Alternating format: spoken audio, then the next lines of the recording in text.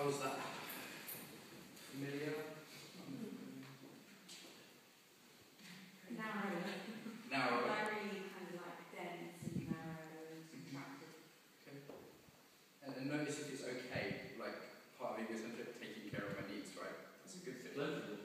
Pleasurable. Yeah, get my foot in. Isolated. Like we all started it if we didn't have some of this, right? Yeah. Okay, so give some shake, give some wiggle. Moving to ethnocentric, sometimes I call this groupcentric, because otherwise people think it might be ethnicity alone. It's just the groups that one associates with. So my families, hippies, English people, whatever it is. Pick one that you strongly identify with. So it could be my family, it could be being straight, it could be being a man. Anything that is a core part of your identity. Put your hand up if you've got one.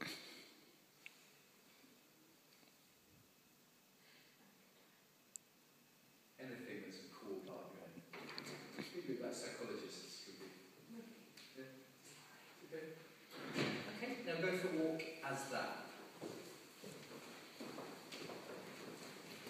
So when I'm in America and I get reminded of my Englishness, all of a sudden my volume changes. I become much more English and start making tea. And I get narrower. I get kind of more upside. Yeah.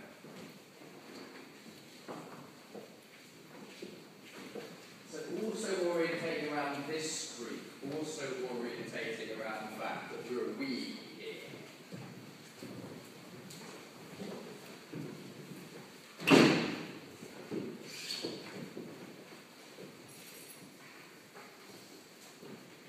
Depending on which one you've chosen, often group-centric orientation is still a little bit contracted, still a little bit stiff. You think of kind of most fundamentalist religious people, there's a kind of stiffness to them. They're not more flowy and floaty, they're more stiff and uptight. Right? But there's boundaries, there's a sense of containment, because there's us or not us. You're with us or against us. Yeah? Come in, just join in. If you come in, you've missed egocentric, which is a shame, so that's important. Actually, the rest goes beyond.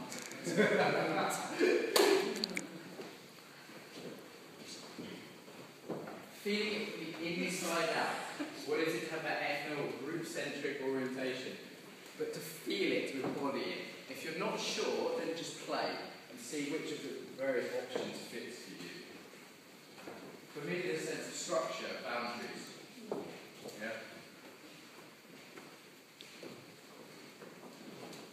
It's not free and open, it's contained. So out. Okay, nice. So from in to slightly further out. You could make it everyone in this room is in the group. Those people out in the street not doing spiritual things. Just, drinking beer or watching TV, they're not in this group. So they're not quite as good as us, are they?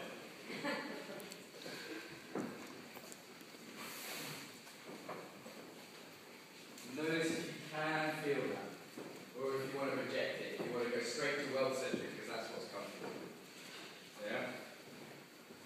Is it okay to have that sense of uptight boundariness slightly? Or is your body all floppy? Tend not to be floppy. I know how many sort of fundamentalist Christians and Muslims, but they tend not to be floppy. You know? It's a bit floppy on the arms, a bit more structure.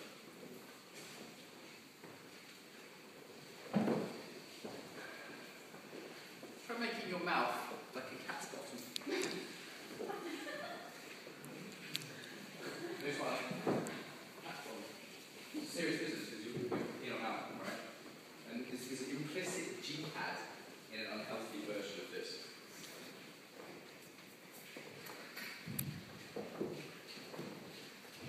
Structure balance. Okay. Put your hand up if that feels familiar. Okay. Hand up if it's comfortable. Like it's not familiar, but actually I can step into it. So for me, not my daily thing, but actually I can step into that. Yeah. Put your hand up if it's like uncomfortable, didn't want to do it, was waiting for it to end. Mark's a bit weird and bad and wrong. Kind of judgments will start happening. Yeah, okay. Give yourself a shake. Okay, so we're